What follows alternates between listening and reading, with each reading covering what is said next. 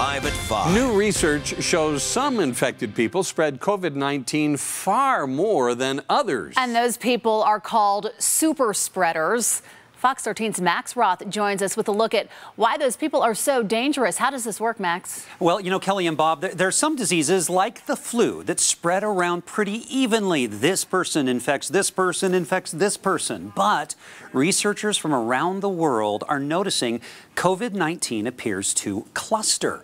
The best way to show you exactly what that means is to tell you a story.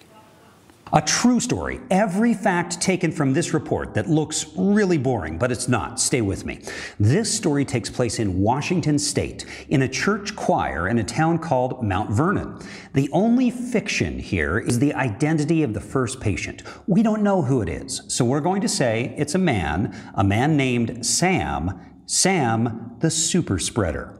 Sam's calendar in March was booked each Tuesday night with church choir practice. On March 3rd, Sam may have been infected, but he felt good enough for choir practice. On March 7th, he got cold-like symptoms, but still on the 10th, he went to choir.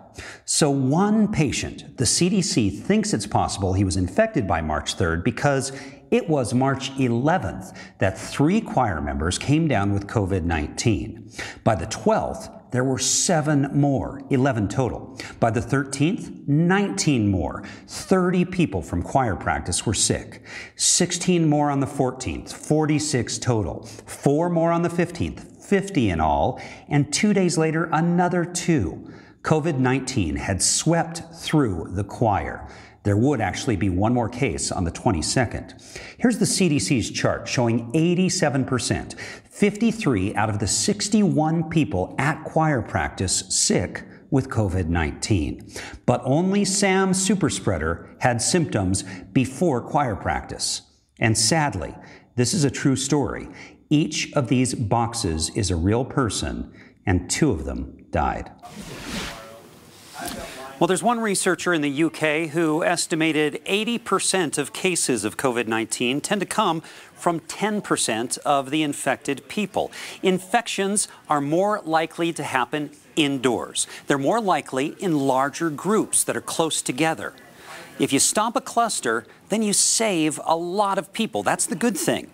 But the challenge is convincing people to be careful before one of those clusters appears, before an outbreak. Live in the newsroom, Max Roth, Fox 13 News, Utah.